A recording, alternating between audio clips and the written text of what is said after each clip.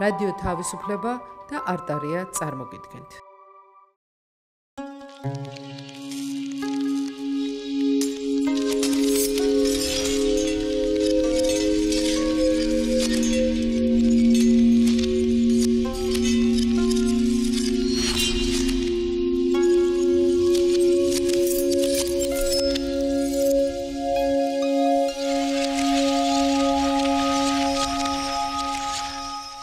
მოგესალმებით ძვირფასო მეგობრებო, ესაა გადაცემა წახნაგები და ამ ლიტერატურულ გადაცემას უძღვები მე ლევან ბერძენიშვილი. მე ფილოლოგი კაცი ვარ და რუბრიკები, რომელიც მაქვს შემოღებული, რა თქმა უნდა, უფრო ფილოლოგებისთვის დამახასიათებელია. ერთ-ერთი ასეთი რუბრიკა გახლავთ პერსონაჟი და მე დღეს სწორედ ამ რუბრიკით ვიხემძღვანებებ და ვილაპარაკებ ანტიკური ლიტერატურის ერთ-ერთ ყველაზე გამოჩენილ და გამორჩეულ პერსონაჟზე, რომელსაც ერთდროულად ტროის ომის ციკლის რამდენიმე მითი ეძღვნება.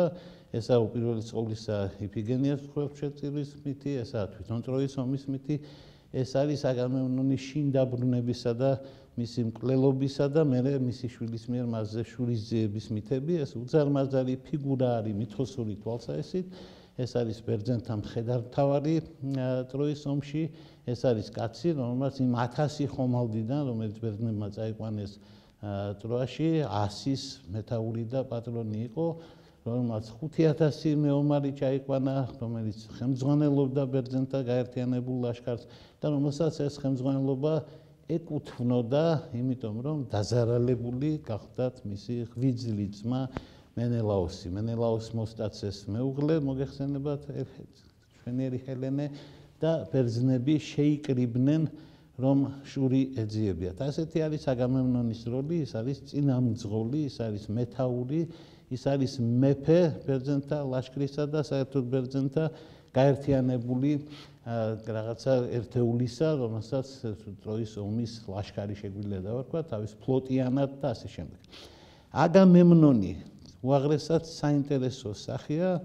ძლევამოსილების მიხედვით, რა თქმა უნდა, მას ტოლი არ აყავს, იგი ყველაზე დიდი ძალაუფლების პატრონი არის ტროის ომში, მაგრამ მასაც ტრაგიკული ბედი ერგო. იმისთვის, რომ გავიგოთ, რატომ და როგორ ხდება ასეთი ამბავი, უნდა გავიხსენოთ, რომ მითი არასოდეს არ იწყება იმ კაცით, ვიზზე ჩვენ ვლაპარაკობთ, მითი არასოდეს არ იწყება იქ, რაზეც საიდანაც ჩვენ ვიწყებთ ლაპარაკს, მით ყოველთვის გაცილებით უფრო ღრმა ფესვები აქვს, სანამ საერთოდ ტროის ომი იქნებოდა, სანამ ჰელენე დაიბადებოდა, სანამ ჰელენე გაიზრდებოდა და ბევრ ვაჟკაცს მოუნდებოდა მსოფლიოში ყველაზე ლამაზი ქალი მეუღლეთ, მანამდე აგამემნონის ისტორიაში უკვე დაისახა ტრაგედია და უკვე გამოჩნდა, რომ აქ სისხლი დაიღვრება და აქ დიდი და საშინელი ამბები მოხდება.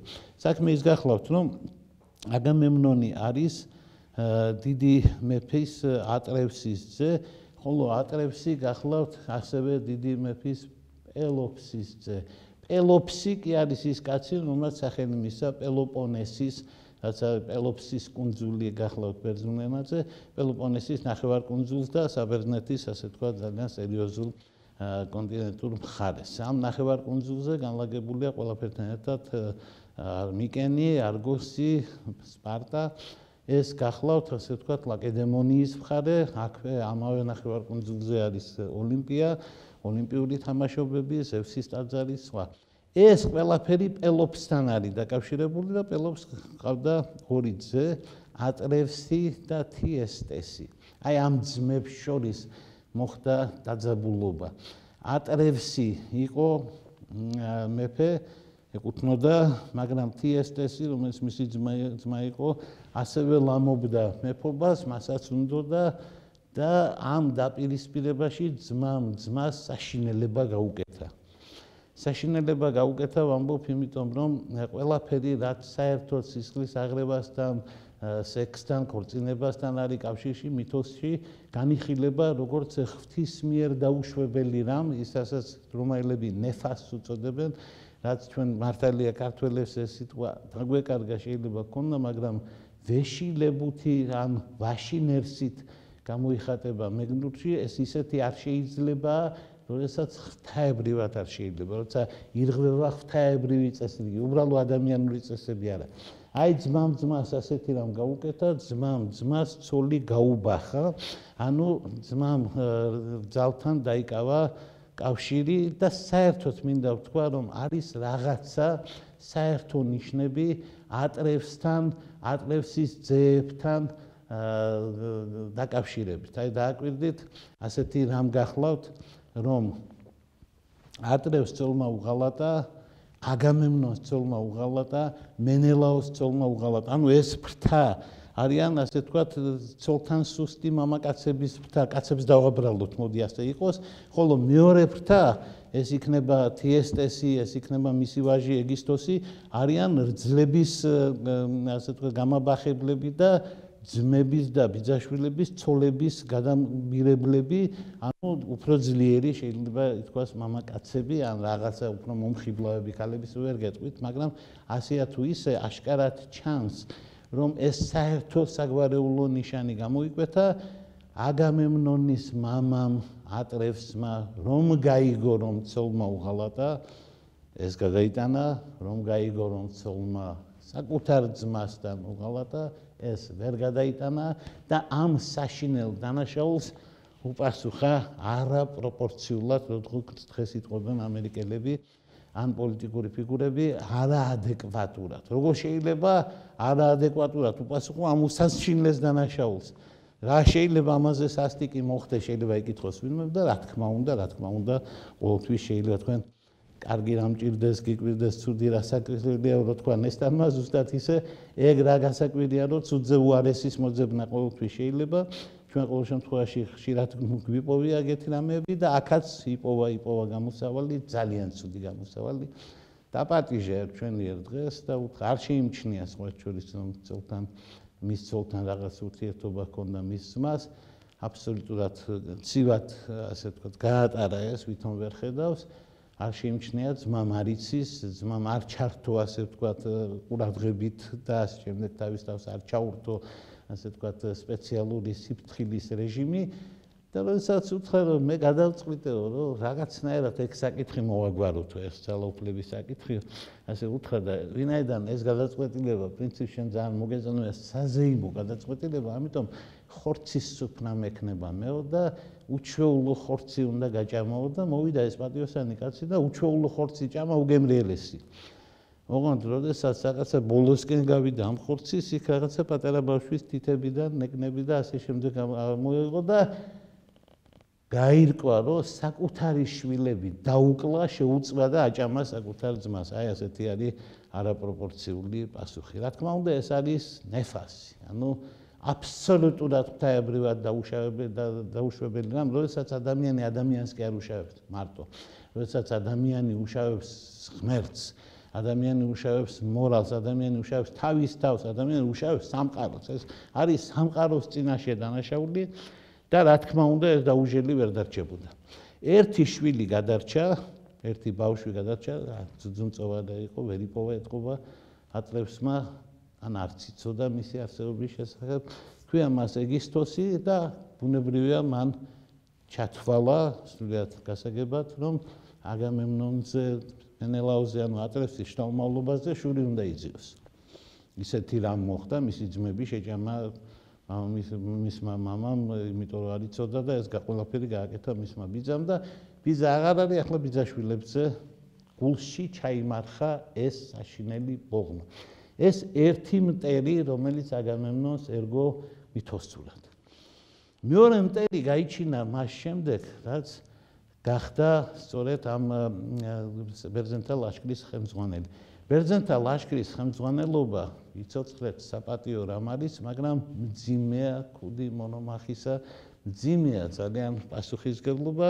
აი გაირკვა, რომ ჩვენი ერთ დღეს აგამემნონმა, რომელიც აი ყოველთვის ყველა მითოში რაღაცა ნაკლი აქვს ყოველთვის და ძირითადად ეს ნაკლი დაკავშირებული არის იმასთან, რომ მას უჭირს ემოციების შეკავება და იგი უფრო ემოციურია ვიდრე გონიერი და იგი მას წამოწდება ხოლმე რამე ისეთი, რომელსაც თვითონ მისი გონებას კი გააკონტროლებდა და იტყოდა, რომ ეს სწორი არ არის, მაგრამ მას ენა წინ უსწრებს ხოლმე. და აი ერთ-ერთი ვერსიის მიხედვით, მითის ვერსიის მიხედვით, მან ინადირა, სწორედ მაშინ, როცა ბერძნები თავს იყრიან თავისი ხომალდებით, ისე იგი ერთჩვენიერ ადგილას, ქვია ამ ადგილს ისე იგიავლისი დაავლისში თავი მოიყარა, უნდა მოიყაროს თავი 1000-მა ბერძნულმა ხომალდმა და 50,000-იანი არმია, 1000 ხომალდით, თითო ხომალდზე 50 კაცი დაახლოებით უნდა გაეშუროს ტროაში, მაგრამ აქ სანამ იყრის თავს ეს ხომალდები, აგამემნონმა ინადირა და ერთი ისე მარჯვეთ ისროლა ის არის, რომ ირემს მოარტყა და თქვა, აი ასე ნასროლი გინახავთ, თვით არტემისსაც კი შეშურდებოდაო. ხო, ბერძენი ღმერთები ასეთ ამას არავის არ აპატიებენ. არტემისმა რომ გაიგო, რომ ვიღაც მოკვდავი, ვიღაც აგამემნონი, ვიღაცა მეფე, ვიღაცა დედამიწელი, ვიღაც არავინ, ისე იგი წარმავალი არსება, მტბერი, ამბობს, რომ არტემისსაც კი შევეჯერა, არტემისი ეს ქალწული ღმერთი უაღრესად, ასე ვთქვათ, გამყოლი გულის ღმერთი აღმოჩნდა და სასტიკად დასაჯა. დასაჯა რა? მოიფიქრა, იმიტომ აგამემნონი ხო არის ბერძენთა წინამძღოლი და სწორედ ამ ფუნქციაში გაუჩინა პრობლემა. ანუ ყველაზე ძიმე ადგილას დაარტყა. ის არის ხელმძღვანელი, ის არის ავტორიტეტი და ახლა გალღმერთმა თქვა, რომ ქარი არ იქნება. პირიქით, ქარი წამოახლა იქიდან. ესენი უნდა გაემგზავრონ დასავლეთით, ჩრდილო-დასავლეთით, ასე უწევს ტროაში გამოგზავნეს 300 კილომეტრია, მეტი კი არა. იქიდან ახლა ძველი წარმოდგენებით ეს უზარმაზარი ზღვის გადაცურვა და სხვა არის, მაგრამ დღევანდელი გაგებით 300 კილომეტრი არის, ახლა გააჩნია რითი, კატამარანით მაგალითად 3 საათში შეიძლება. მოკლედ, ქარმა დააქროლა არა ზურგ ქარმა, არამედ პირ ქარმა. იმის შანსიც კი, რომ ნიჩბებით გავიდნენ, არ დატოვა, დადგა მთელი 1000 ხომალდიანი ფლოტი და ყველა წუწუნებს საჭმელი მთავრდება, ომი არ იწყება, ყველა წუწუნებს და ყველა ამბობს, რომ და ხელმძღვანელობა ძალიან დაიბნა. ამასობაში ბერძნებს ყავთ წინასწარმეტყველი, კალქასი ქვია, რომელსაც კითხავ გეტყვის. ჩვენ ყავს წინასწარმეტყველები, მაგრამ ჩვენ მათი ნაკლებად გვჯერა და აი ბერძნებს ჟეროდათ, იმიტომ რომ ღმერთი კარნახობს ახლა გასაგებია კალქას, თავისი თქვა არ ამბობს და კალქასმა თქვა. კალღმერთი არტემისი განრისხებულია. საჭირო არის მისი მოლბობა, საჭირო არის მისი გულის მოგება. ჩვეულებრივი მსხვერპლწირვა 100 ხარი, თუ გინდა 1000 ხარი, ხვარი თხა არ ჭრის არაფერი, ოქრო ვერცხლი არა. გულის მსხვერპლია საჭირო. ანუ აგამემნონმა ფიგურალურად თქვა გული უნდა ამოიჭრას და უნდა დადოს, იმიტომ რომ აგამემნონმა უნდა შეწიროს თავისი ქალიშვილი. აგამემნონს ყავს ქალიშვილები, იფიგენია, ელექტრა და ყავს ვაჟი ორესტესი. იფიგენია უნდა შეწიროს საკუთარი შვილი, თავისი ხელით უნდა დაკლას და მიუძღვნას კალღმერთს და შეიძლება ამის მერე კალღმერთმა აპატიოს. აგამემნონმა მიმართა ცბიერებას, გამოიძახა ქალიშვილი და მეუღლე გავათხოვო უნდა და უნდა გავაყოლო ყველაზე დიდ ვაჟკაცს. ყველაზე დიდ ვაჟკაცის სახელი ჩვენ ვიცით, ეს აქილევსი. ალბათ პატარა გოგოს როგორ გაუხარდა, ალბათ დედამისი როგორ გაივსო სიამაყით, კლიტემნესტრა ძალიან ამაყი ქალი, ჰელენეს ღვიძლი და მართალია ჰელენე ამავე დროს ზევსის ქალიშვილია და კლიტემნესტრა, რომელიც კი არის მისი ტყუპისცალი, მაგრამ მამამისის ქალიშვილი არის, ასე ვთქვათ, არ არის ზევსისა. და შესაბამისად ძალიან ლამაზი ქალია, მაგრამ ჰელენეს მაინც ჩამორჩება, მაგრამ ამაყი ქალია და გაივსო სიამაყი და გამოფრინდნენ პირდაპირ არგოსიდან დედაშვილი, რომ აი უნდა ამას სხვა შორის ეძღვნება არა მარტო დიდი მითო, ამას ეძღვნება ევრიპიდეს აბსოლუტურად გენიალური ტრაგედია, რომელსაც ქვია იფიგენია ავლიში. სადაც კარგად ჩანს აგამემნონის როლი, რომ ჭოჭმანებს იგი ჯერ შეუთვალა წამოდითო, მერე ახალი წერილი დაწერა დაფებზე გააგზავნა, მაგრამ და არ წამოხვიდეთო შიგნით ჩაწერა, მაგრამ ძმა მენელაოსმა ეს წერილი იპოვა და არ გაუშვა. მერე ძმებს შორის მოხდა კამათი, მერე ძმამ თქვა უნდა დაგითმო, მერე აგამემნონი მიხვდა რომ ვერ უნდა დათმოს, იმიტომ რომ ლაშქარი, ომი ირღვევა ზევსის კანონი დაირღვა, ზევსის, ანუ სუმართ მოყვარეობას პატრონობს ზევსი და სტუმარმა მასპინძელს შეურაცხყოფა მიაყენა, ცოლი მოსტაცა, ქონება მოსტაცა და საერთოდ ახლა ვიღაც ბარბაროსმა ბერძნებს დიდი შეურაცხყოფა მიაყენა. ბერძნები ამას ვერ აპატიებდნენ. აგამემნონი ამას ხელმძღვანელობს ამ შურისძიების აქციას და აი მოუწია ამ ხელამ მსხვერპლის გაღება. და მან გაიღო ეს მსხვერპლი იფიგენია დაკლა, თუმცა იმ ტრაგედიაში ჩვენ რო ვიცით, სულ ბოლო წამს ქალღმერთმა დაინდო და იფიგენია ირმათ აქცია და ბოლოს მოკლული ირემი დარჩათ, იფიგენია გადარჩენილი ღმერთებმა წაიყვანეს. თუ ეს არის რამე შეღავათი მშობლებისთვის, რომელიც მას ვერ ნახავენ, მაგრამ იციანო სადღაც არის და მართლაც ის სადღაც არის, აგერ არის მახლობლად ტავროში, იმ ტერიტორიაზე, რომელიც ახლა რუსეთმა მიითვისა და ამბობს ჩემიაო ყირიმს გულისხმობ. ყველა შემთხვევაში აგამემნონი, როგორც ხედავთ, მტრების მშოვნელი კაცია. მან აქ ახლა საკუთარი ცოლი იშოვა მტრად, ვინაიდან შვილი მოუკლა და აბსოლუტურად, ასე ვთქვათ, უპასუხისმგებლო იყო მისი გამოძახება და სხვა. საინტერესო ის არის, რომ ყველა მითი ერთმანეთს არ ემთხვევა. მითებს შორის ასეთი ტიპის კოორდინაცია, რომ აბაშე რო ისე თქვი, არასოდეს არ არის ხოლმე. მაგალითად, ჰომეროსთან არავითარი იფიგენია არ შეუწირავს აგამემნონს. პირიქით, როდესაც აქილევსი განრისხდა და ამბობს, რომ მე ბრძოლაში არ მივიღებ მონაწილეობას, აგამემნონმა შეუცვალა იმ ხალხს, რომ წაგართვი ხო გიბრუნებ და კიდევ როგორც ჩემ შვილს ორესტეს იმხელა პატივს გცემდა, რომელიც ჩემი ქალიშვილის გინდა იფიანასა ელექტრო წაიყვანე. და იფიანასა, რა თქმა უნდა, ალბათ ჰომეროსული სახელია იფიგენიასი და არანაირი შეწირვა იქ არ ჩანს მანამდე ჰომეროსთან. ასე რომ ჰომეროს ძალიან გაუკვირდებოდა ეს არგუმენტი კლიტემნესთან რო თქვა, რომ შვილი მომიკლა მაგრამ სხვებს არა. და არც ჰომეროს იმასაც ეცოდინებოდა, რომ ასეთი მითიც არსებობს. არსებობს მითი, რომ მედეას არ მოუკლავს შვილები, არსებობს მითი, რომ მედეას 5 შვილი ყავდა, არსებობს მითი, რომ კორინთოელებმა მოკლეს მისი 2 შვილი, არსებობს მითი, რომ მისმა შვილებმა ერთმანეთში რაღაც ვერ გაიყო. უამრავი ვერსია არის მითის, მაგრამ თუ ვინმე მითოს კარგად იცნობს, ის მიხვდება, რომ ამ ვერსიებს შორის წინააღმდეგობა არ არის.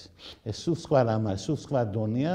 ეს მითები არ გამოხატავენ იმას, რასაც ჩვენ ასე პირდაპირ ხედავთ. შვილის მოკლას არ უდრის, შეწირვას არ უდრის ასე პირდაპირ. აქ რაღაცა სხვა, უფრო დიდი მოვლენები არის ასახული, მაგრამ როგორც არის, ამას რომ დავანებოთ თავი, აგამემნონმა ყოველ შემთხვევაში ტრაგიკოსების აზრით, ესქილეს, სოფოკლეს, ევრიპიდეს აზრით იფიგენია შეწირა და ახალი მტერი იშოვა. მტრებს ერთი შესანიშნავი თვისება აქვთ. ყველანი ერთის წინააღმდეგ, ანუ ერთიანდებიან მტრები და აგამემნონის წინააღმდეგაც გაერთიანდნენ მტრები. როდესაც ჯულიან მორენომ თანამედროვეობის ერთ-ერთმა ყველაზე დიდმა რეფორმატორმა, რომელსაც ფსიქოდრამა, ფსიქოთეატრი შექმნა, ბევრს გვინახავს ამერიკულ ფილმებში, განსაკუთრებით წლეზე რომ არიან და ფსიქოლოგიურად ერთმანეთის ამბებს რო ყვებიან. ეს ყველაფერი მოიფიქრა ჯულიან მორენომ, ავსტრიელმა მეცნიერმა, რომელსაც ამერიკაში გაქცევა მოუწია, გასაგებია რა მიზეზით. ყველა გარბოდა ავსტრიიდან, ვისაც რამენაერად ებრაული სისხლი ჰქონდა. აი ჯულიან მორენომ თქვა, რომ იმ შემთხვევაში თუ კი წამყვანი, აი ფსიქოლოგი ან ფსიქიატრი ვერ ახერხებს ჯგუფის შეკვრას, იმიტომ რომ ერთმანეთს შორის არიან დაპირისპირებულები და ჯგუფი ვერ იკვრება, მაშინ მას ყოველთვის აქვს შანსი შეკრას ისინი თავის წინააღმდეგ. ანუ ყველა გაანაწყენოს და რა ტიპისაც უნდა იყოს დარღვეული გონება, ყოველთვის ამ მარტივ აზრამდე რომ მაგან რო ჩვენ გვაწყენა, მოდი ერთად დედაუწირო და ჩვენი პრობლემები მერე გავარჩიოთ, ყოველთვის აღწევს ამას. აგამემნონი თითქოს ისე მოქმედებს, რომ თითქოს ამას აკეთებს. მოქმედებს როგორც ფსიქიატრი, რომელიც თითქოს ეძებს მტრებს, იმიტომ რომ იგი ძალიან ხშირად უშვებს შეცდომებს. ილიადაშიც ჰომეროსთან აგამემნონი ბევრ შეცდომას უშვებს. ერთი განსაკუთრებული შეცდომა, როდესაც ღმერთმა სიზმარი მოუვლინა და ამ სიზმრის მიხედვით შეაცდინა, რომ დღესვე აიღებ ტროას და აბაშენიცი და სხვა. და ამან გადაწყვიტა ღმერთის გამოცდა და გამოაცხადა, რომ ღმერთმა გვითხრა, რომ ვერაფერსაც ვერ აიღებ და წადით სახლში და ბერძნები მიწუთაც დაირაზმენ სახლში წასასვლელად. აგამემნონს ეგონა, რომ ისინი იყვნენ როგორ ვინ გითხრა როგორ შეიძლება ჩვენ სახლში წავიდე და გაგვიძახი წინ და კარგი გაგიძღვები წინ აი ეს უნდა ჩაფირ ვერ გამოიცნო ესე იგი და ისე აღელდა ხალხი რომ სხვას შეადარა ჰომეროსმა ხალხის ღელვარება და ბოლოს ოდისევსმა რომელიც ძალიან ცბიერი გმირია მოახერხა და ჩააცხრა ეს მაგრამ აგამემნონს უთხრა საყვედო ასაკეთებს არა ყოველთვის არ არის გონივრული მისი გადაწყვეტილებები განსაკუთრებით მძიმე შეცდომა აგამემნონმა დაუშვა ტროის ომში როდესაც აქილევსი გადაიკიდა ეხლა მე შემიძლია წარმოვიდგინო ასე რომ არის თამაშობს მაგალითად ბარსელონა და რომელიმე კაპიტანმა თქვათ ძველმა ან ახალმა რა ვიცი რომელსაც გაუხარდება ან რომელიმე ბუსკეტსმა ან ვინც გინდა უთხრას მესის რომ იცი რა უშენოდაც მოვიგებ გენაცვალე და შენ არაფერი არ შენ ვინ ხარ ბოლოს და მესი რო გაანაწყენო დაახლოებით ეგეთი რამ ჩაიდინა ხო მესი რო ძალიან ჭირდება დაგერ დავინახეთ ბოლო თამაში მაგრამ ნუ კარგი რაც არის ასეთი რამ აგამემნონმა თქვა და როცა ჩხუბი ატყდა კამათი ატყდა აქილევს უთხრა შენ რა გონია შენი თავი ახლა მამაცი კი ხარ მაგრამ შენი თუ არ ახარ ღმერთებმა მოგცეს აი ღმერთებმა მისცეს აგამემნონს რომ თავისით არ არის სულელი და ხშირად ჩადის ხოლმე სულელურ გადაწყვეტილებებს მაგრამ ალბათ იყო თუ კარგად იყო აგამემნონმა ბერძნებთან ერთად ტროის ომი მოიგო და იგი სახლში დაბრუნდა როგორც ტრიუმფატორი ის ელოდა კიდევაც ტრიუმფს სახლში და დახვდა სახლში ტრიუმფი ეს რამდენიმე ნაწარმოებში არის აგამემნონის ამბავი მაგრამ ელექტრა რომელიც დაწერა სოფოკლემ ელექტრა რომელიც დაწერა ევრიპიდემ ასახავს ვითარებას როცა აგამემნონი უკვე მოკლულია ერთადერთი ტრაგედია რომელშიც აგამემნონი ცოცხალია და მოკვდება ჩვენს თვალწინ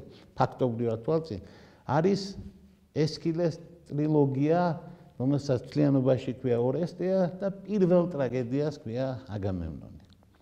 აი ესქილეს მიხედვით უნდა შევხედოთ აგამემნონს ამ ნაწილში, ანუ მისი სიკვდილის ნაწილში ჩამოდის ტროიდან და ყველაფერი იწყება იმით, რომ ამ უზარმაზარი სასახლის ბანზე, სახურავზე მონაწევს და წინ იყურება 10 წელია წევს. შენა განძლევის უფლება არ აქვს. გვერდით თუ გავა რაღაც პრობლემისთვის და ფიზიოლოგია და მეტი არას, ვერსად ვერ მინდა, საჭმელს აწვდიან და წევს და უყურებს, რომ არ გამორჩეს. არ შეიძლება რომ დაიძინოს, არ შეიძლება რომ და თუ ჩაეძინა 10 წუთით უნდა გაიგვიძოს და ძილვიძილში უნდა გაიხედოს, რა უნდა დაინახოს? უნდა დაინახოს, რომ მოწინააღმდეგე მხარეს შეიძლება აინთოს ცეცხლი. ეს ნიშანია. ეს არის ესე ცეცხლის ტელეგრაფი, რომელიც ისე თქვა ამიტომ იდასთაზე ინთება ცეცხლი, რომელსაც ხედავს ჰიპერიონისტა, ის ანთებცეს, რომელსაც ხედავს ის და ასე ზღვებს გავლით. კუნძულები ამბავი იქ და ბოლოს მოდის საქმე იქ აღწერილია კიდევაც საიდან სად და მეცნიერებმა შეამოწმეს. აი მეცნიერება როგორია შეამოწმეს, რამდენად შეიძლება და ეს ცეცხლის ტელეგრაფი 2010 წელს განხორციელდა. მე ვიყავი მონაწილე, ერთ-ერთ ადგილას დამკვირვებელი და ძალიან სერიოზული ამბავია, როდესაც ანტიკურობამ გამოცდა ჩააბარა. მე ყოველთვის ვიცოდი, რომ ეს ასე იქნებოდა, იმიტომ მე იმაშიც ვარ დარწმუნებული, ოდესმე ჩვენ შეიძლება აგამემნონიც ვიპოვოთ და დნმ-იც ვიპოვოთ და ყველაფერი, იმიტომ ეს ისტორიული პირებია. ამაში ეჭვი შეტანა ძალიან ძნელია. ისე როგორც მე აბსოლუტურად დარწმუნებული, რომ მედიაც ისტორიული პირია და აიეტიც და კირკეც და პასიფაეს და მინოსიც და ყველა. აბსოლუტურად დარწმუნებული. ერთადერთი რაშიც ესე იგი რწმენა მაქვს, მაგრამ ძალიან ასეთი მერყევი, ეს არის ღმერთების ამბავი, როგორ არის. თორე აქილევსში და აგამემნონში ეჭვი არ მეპარა. შეუძლებელი იყო ასეთი ხასიათის უბრალოდ მოფიქრება. შეუძლებელი, რა თქმა უნდა, დიდები არიან ავტორები და ერთხელ ფოლკნერმა თქვა, რომ ღმერთი ძალიან ძუნწი არის და აი ესეთ ადამიანებს ქმნის, რომელიც მე არ მარგია ხოლმე როგორც პროტოტიპებიო. და ამიტომ მე თვითონ ვქმნიო, მაგრამ როგორ ქმნის? 5-6 კაცისგან იქნება. მაინც ფრანკენშტეინი არის, როგორ ტოლსტოიმ უფრო გულწრფელად თქვა, ანა კარენინა 5 ქალისგან როგორ შეკერა. და რა თქმა უნდა ტოლსტოი როგორ დაამატა ახლა გასაგებია რომ კაციც სჭირდება. ამ შემთხვევაში როდესაც შემოწმდა ეს გაიტყვა რომ ხო ასე არის ცეცხლი დაინახავდა და უყურებს ახლა ცეცხლი აინთო ცეცხლი. რაც იმას ნიშნავს რომ აგამემნონმა ტროის ომი მოიგო. და ის ბრუნდება. და ეს სასიხარულო ამბავი ამცნეს დედოფალს და დედოფალმა ძალიან გაიხარა. თუმცა იქვე ტრაგედიაში გუნდი ამბობს, რომ რაღაცა არ მომწონს, რაღაცა არ მომწონს. რაღაცა იციან კედლებმა, მაგრამ სიხარული გამოხატა ხალხმა და ჩამოვიდა აგამემნონი.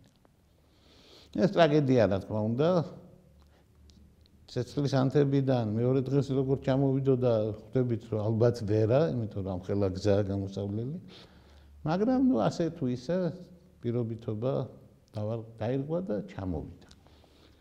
ჩამოვიდა და კლიტემნესტრა მიმართავს განსაკუთრებულ ცვლიერებას. კლიტემნესტრას მის ცოლს განზრახული აქვს აგამემნონი უნდა მოკლას. მითის სხვადასხვა ვერსია არის რომ ეგისთემ მოკლა, არის ეგისტოსმა, არის რომ კლიტემნესტრამ და ეგისტოსმა, არის რომ მარტო კლიტემნესტრამ. არის რომ ორლესული ცულით, არის რომ ხმლით. ხანდახან ერთ ნაწარმოებში წერია ხმლით მოვკალი, გუნდი მღერის ცულით მოკლა, რაღაცა ბასრით და მჭრელით. ამ კონკრეტულ შემთხვევაში ეს კილესთან ეს ხმალი არის, რა თქმა უნდა. და აგამემნონი რომ უნდა მოკლას, ეს გადაწყვეტილება მიღებული აქვს. მაგრამ უნდა აგამემნონი შეაცდინოს, რომ ღმერთებმა დაუშვან მისი მკვლელობა. აბსოლუტურად უდანაშაულო კაცის მოკლა ძალიან ძნელია და ღმერთები შეიძლება ჩაერინონ. ჩვენი ღმერთი არაფერში არ ერევა და მერე ირჩევა საქმე, გასაგებია, ასე თქვენ რომ წავდგებით მის სამშაბლოზე, მაგრამ მე რო რაღაცა ბოროტება მოინდომო, ღმერთი ხელს არ გამიხმობს, თუმცა კი კაი იქნებოდა ეს ასე რო ყოფილიყო, მაგრამ არა. არ ერევა. როცა უთხრეს იესოს ერთ-ერთ იგავში რომ მოდიოს სარეველა გამოვხვალთ, იმან თქვა არა. ერთად მოვიწიოთ მოსავალი და რომ მოვჭრით, მე ვთქვათ, აქეთ სარეველა, აქეთ ნამდვილი, აქეთ თავთავი, აქეთ ბოროტი ბალახი. არაო, დედამიწაზე წესრიგის დამყარება არაო. ეკლესია რო ამბობს, რომ წესრიგი უნდა დავამყარო, მე ქრისტე თქვა, რომ არაო, პირიქითაა. ეგ ნამდვილად ვიცით, რა იგავიცაა და როგორცაა, მაგრამ ხო ყველას თავისი ახსნა აქვს ამ იგავიცას და საერთოდ მოქმედებს. აგამემნონის მოკლას შეიძლება შეწინააღმდეგებოდნენ ღმერთები, თუმცა კი მას უკვე ჩადენილი აქვს ისეთი დანაშაული და მამამისი ისეთი, რომელსაც მისი მოკლა შეიძლება, მაგრამ აი კლიტემნესთან ხო არ იცის ეს, აი რამდენად ღმერთები დაეთანხმებიან მის გეგმას, ამიტომ მოიფიქრა, რომ აგამემნონს უნდა ჩაადენინოს რაიმე შუბატიებელი დანაშაული ღმერთების მიმართ. არის ასეთი დანაშაული, საერთოდ ჩვენი ყველაზე დიდი დანაშაული ყველა რელიგიაში, მათ შორის ქრისტიანობაში და ბერძნების არის ჰიბრისი, ანუ ამპარტავნობა, სიამაყე. და ღმერთებზე მაღლა თავის დაყენება, ან ღმერთებისთვის თავის გატოლება. ან ღმერთისთვის თავის გატოლება, ახლა აქ ბრალობითი, როგორც კი მოიხსნება, იმცებას გადავალთ მონოთეისტურ, მაგალითად ქრისტიანულ რელიგიაში, მაგრამ იდეად დარჩება. არ შეიძლება მზვაობრობა. და აი აგამემნონს დაახვედრა კლიტემნესტრამ მიკენის შესასვლელთან, ან არგოსის შესასვლელთან. ისტორიული აგამემნონი რა თქმა უნდა მიკენში ჩავიდა, ტრაგედიის აგამემნონი შეიძლება ჩავიდა გვერდით არგოში, მაგრამ მიკენში ჩვენ ახლა ვინც ნამყოფი ვართ და მე ბერჯერად ნამყოფი, ზეპირად ვიცი მისი გზა ის შედის ლომთა კარიბჭეში, ესა ორი უზარმაზარი ლომი, თავები მოტეხილია სამწუხაროდ, მაგრამ კარიბჭეა შექმნილი, იქ არის 120 ტონიანი ქვა, როგორ დადეს კაჩურმა არ იცის, ვერავინ ვერ ხსნის, დღევანდელი ტექნიკით ვერ დადებ, ძალიან სერიოზული ტექნიკური საშუალებები დაჭირდება, ლამისის ეგ შეუმფრენები და სხვა, ჩვეულებრივ კატო, მატო ეგეთი რაღაცები არა, მოკლედ ძალიან მაგარი რამ არის და იქიდან იწყება გზა მთისკენ და ასე მიხვეულ და ადის სასახლემდე. არ არის იოლი ასასვლელი დღესაც. აი იქ დაახვედრა აგამემნონს წითელი ხალიჩა. ჩვენ მიჩვეული ვართ ამ წითელ ხალიჩას, ახლა ჩვენთან რაღაცა პატარა ღონისძიებებზეც კი შეიძლება წითელი ხალიჩა იყოს. ჰოლივუდში ხო არის და ჰოლივუდის ვარსკვლავები რო დადიან წითელ ხალიჩას, ჩვენ მივეჩვიეთ. მაგრამ ბერძნებისთვის ეს წარმოუდგენელი, ეს ღმერთების გზა არის. იმიტომ რომ ღმერთები ვერ გაივლიან მიწაზე. არ შეიძლება. ეს ის არის ვაშინერსი არის. ანუ ნეფასი არის. ღვთაებრივად არასწორია. ისინი მიწას ფეხს არასოდეს არ აკარებენ. როდესაც ისინი ჩამოდიან, მათ ფეხებში ფრთები აქვს და ის არ ეხება ხოლმე და ისინი დაცულან, მაგრამ მათ შეუძლიათ ადამიანის სახე მიიღოს და იაროს ჩვეულებრივ. დედაბერი იყოს და მიწაზე გაიგდეს და სხვა, მაგრამ ღმერთის ჰიპოსტასში არ არის. ამ როლშია. ჩვენ არ ვიცით მაგ როლში მთლიანადაა თუ მისი ნაწილია. ეს ფილოსოფიური საკითხია. როდესაც ეშმაკი ამბობს, მაგალითად, მეფისტოფელი ამბობს, რომ მე ვარ იმ ძალის ერთი ნაწილი, რომელიც ამას დამაშვება, ის ამბობს, რომ მე მთელი სატანა არ ვარ, მე სატანის ნაწილი ვარ. ასე რომ ღმერთი, როდესაც ადამიანია, ამ დროს ის თავის ადგილასაც და ღმერთობს. თქვენ არ წარმოიდგინოთ, რომ როდესაც იგი აქ მოცდა, ასე ვთქვათ, იქ საქმეები გაუფუჭდა ან რაღაცა, რა თქმა უნდა, ასე არ არის. და აი აგამემნონი უნდა შეაცდინოს. იმიტომ რომ თუ ის ამაზე გაივლის, ღმერთები დაინახავენ, რომ უტოლდება. იმიტომ ცოლმა კაი მოგიწყმა შეხო შენი ჭკუა უნდა ქონდა და მან თქვა არა. მე ამაზე ფეხს როგორ დავდა. და ცოლმა უთხრა ეს არის სიმდიდრის ამბავი. იმიტომ ეს მეწამული ფერი ჩვენ ამოგვაქვს ზღვიდან, სმოლუსკია, რომელიც ამაზღებავს. და აი აქ ჩვენ შევღებეთ და ნაჭრის მეტი რა გვაქვს და ავიღეთ და შევღებთ და კიდე ამოვიღეთ და კიდე შევღებთ და შენ რა გენანება დაადგი ფეხი და აცდუნა და მაშინო ფეხზე გამხადეთ. ფეხში შველმა უნდა გაიაროს. გალაქტიონმა რო თქვა ცვლიან ბალახზე თუ ფეხში შველმა არ გაიარა რა მამული, აგამემნონმა თქვა წითელ ხალიჩაზე ფეხში შველმა არ გაიარა რა გამარჯვება. და დარწმუნებული რომ ეკუთვნის, ხოლო მიმოიგო. წამოვიდა და მიიყვანა და მაშინდელი წესი ასეთი არის. სტუმარი უნდა შემოვიდეს სახლში, დღეს რო შედიხარ სახლში, ყველა დიასახლისი შენიანი ყოველ შემთხვევაში შენ აუცილებლად ხელები დაიბანე, დანარჩენები ელოდებიან თუ აპირებთ ბატონო აგერ არის და რაღაცა ასე თავაზიანი ფორმით. ძველ დროში ადამიანი რო შემოვა თავიდან ბოლომდე უნდა განიბანოს, რომ არ შემოიტანოს სახლში თავისი უბედურება და კიდევ ბევრი სხვა მიზეზის გამო ჩვენ უნდა დავბანოთ, უნდა ზეთისხილის, ზეითუნის ზეთით შევზილოთ, უნდა სანელებლებით შევა და უნდა ღვინო და რაღაცები შეურიოთ და უნდა ჩავაცვათ ახლები და გამოვიყვანოთ და დავსვათ და უნდა ვაჭამოთ. და არ უნდა დაუსვათ კითხვა, ვინ ახარ, საიდან მოსულ ხარ, რა გაგჭირვებია ჩემო სტუმარო, თვითონ იტყვის. თუ არ თქვა 9 დღის მერე შეიძლება კითხვა დაუსვათ, სხვა ჩვენს რამე ხო არ გიჭირს, მეგობარო ამ კლასაზე.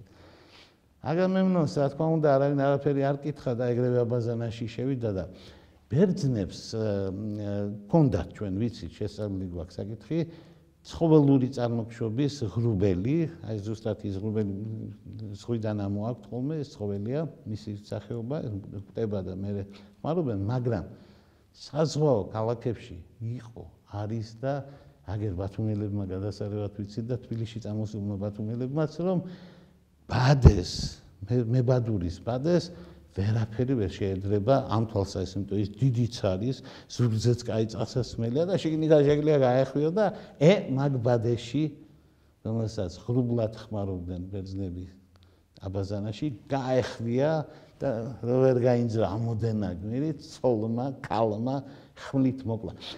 ბერძნულ ტრაგედიაში არ შეიძლება მკვლელობა სცენაზე. მკვლელობები ხდება, მაგრამ მაცნემ უნდა თქვას და ესე მოკლა და რაღაც. და ესქილემ დაალღრია. თლაც სცენაზე არა, მაგრამ ხმა გამოვიდა სცენაზე. სასახლის შიგნიდან ბღავის აგამემნონი. და ძველ თარგმანში, რომელიც გიგლას არიშვილის გაკეთებულია, ეს ადგილი ძალიან ესეთი ამაღლებულადაა თარგმნილი, ვაგლახ ლახვარისა სიკვდილე გულს და მეძგერა. ახალ თარგმანში, რომელიც მე გავაკეთე, წერია რომ დამჭრა ამ კალმაო. რაც არის იქ და მე ვფიქრობ, რომ ორივე ძალიან კარგია კითხველისთვის და მსმენელისთვის, იმიტომ ის აჩვენებს პირდაპირ ნებას და ეს აჩვენებს ამ სიტყვების უკან ხელად კივილია, რომ როგორ თუ კალმა ასე იოლა და აგამემნონი რომ მოკდა გუნდი აღელდა და გუნდი აპირებს ჩაერიოს და მაშინ გამოვიდა ეგისტე და თქვა რომ ღმერთებს თუ არ უნდა თუ არაფერი არ მოხდება თქვენ რას ღელავთ აქ უფლის ნება აღსრულდა დააშავა კაცმა მიიღო დანაშაული და სასჯელი თქვა მან დიახ იყო დანაშაული და იყო სასჯელი მაგრამ რამდენად ადეკვატური იყო სასჯელი, ამას მიეძღვნა შემდეგი ტრაგედია. აგამემნონის მკვლელობით არ დამთავრდა, მერე კლიტემნესტრა და ეგისტე დახუცა აგამემნონის ვაჟმა, მერე აგამემნონის ვაჟს გამოეკიდნენ და ასე შემდეგ, სანამ ბოლოს ადამიანურ სასამართლოზე არ გადაწყდა ყველაფერი. როდესაც ჩვენ ვამბობთ ამ ოქროსავით სიტყვას, ამ ძველ სიტყვას აგამემნონს, ჩვენ ყოველთვის გულისხმობთ ორ რამეს. ჩვენ როდესაც ამ სიტყვას ხმარობთ, ყოველთვის ვამბობთ, რომ გამარჯვება ყველაფერი არ არის. გახსოვთ ბრეხტის სიტყვები ომი დამთავრდა მშვიდობის გეშინოდეთ ხალხო, ეს არის აგამემნონის ტრაგედია. ომი დამთავრდა. ომში მას არ ეწერა სიკვდილი. მას სიკვდილი ეწერა საკუთარ სახლში, საკუთარი სახლის ყველაზე უფრო ინტიმურ ადგილას, საკუთარი სახლის აბაზანაში შიშველს ეწვია მას სიკვდილი.